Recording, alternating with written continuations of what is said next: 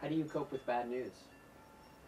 How do I cope with bad news? When I get bad news, I just handle it and then wallow for 2 days and maybe make some irresponsible decisions. If I have really bad news, I'll just turn on The Office. Snack foods. A lot of red wine. And then going to bed. I'm working on my coping mechanism. I think in the past I would drink a bottle of whiskey and just stay on a couch for a week. maybe like some tears, like crying a little. I'll go cry in my bed, hug my hamster, hug my dog, hug my bird, I don't know, but just cry. Cry. Cry? I cry. Crying. I'd say cry. Not afraid to admit that. Sometimes I handle bad news just by making it funny.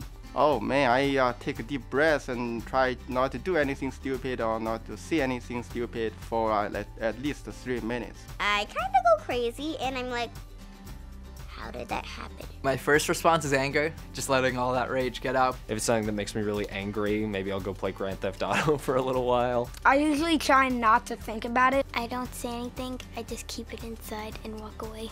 Let it fester. I sulk, and then I get over it. I think the best way to cope with bad news is just to hit it head on. I think your instinct is to avoid it or ignore it or pretend it doesn't exist, and that's only going to make it worse. Getting things out there, out loud, hearing them helps. I've always coped with bad news by playing music. I have like a playlist of songs that I listen to whenever I'm in a bad mood. Absolute worst case scenario, I'll literally just like start praying like crazy. I'll let him take care of it. Pray that whatever I'm supposed to learn from it is what I'm gonna learn and hang on for the ride after that. If it's something that I can help someone with, the first thing I try to do is fix it. I usually try to give space around bad news. Just let it soak in, and then figure out what I need to do to fix the problem. You know, it's part of life. You just have to move on, because life moves on. My fire chief, Chief Robinson, used to say, don't sweat the small stuff.